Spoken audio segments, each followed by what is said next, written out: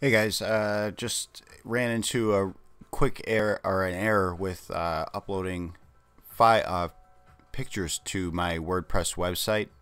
I'm trying to just upload this JPEG picture here, and the website is really not important, but it's mydamntrip.com. It's my travel website, and when I try to upload a picture, this is what happens. I'm not getting it. So they put the error at the bottom of the page, not the top. So I scrolled to the bottom of the page and I saw this.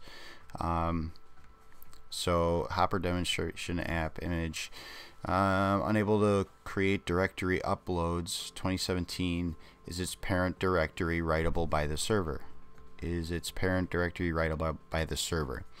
So I was thinking about that error and what that could mean, and that actually would kind of lead you to believe that it would be permissions. So I popped open up my FTP and I was like, before I changed any permissions or even checked them, I was like, I wonder if my pathing is right for my uploads folder, because I actually just moved this site from a shared hosting account to my virtual private server. So I just moving it over, I was wondering, I bet you my pathing isn't correct. So I came over here and I go to settings and media, and then I check my path, and sure enough, it's not right. So I'll go ahead and I'm just gonna update it, copy that and paste it right in here, just the default, and then I'm gonna save it out, and then we'll go back to the media here, library, and we'll grab this photo.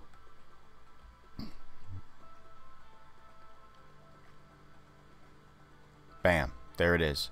So that fixed our problem, whereas you may have thought, like I said, it was permissions. It wasn't. It was our upload path. So that's how you fix that one.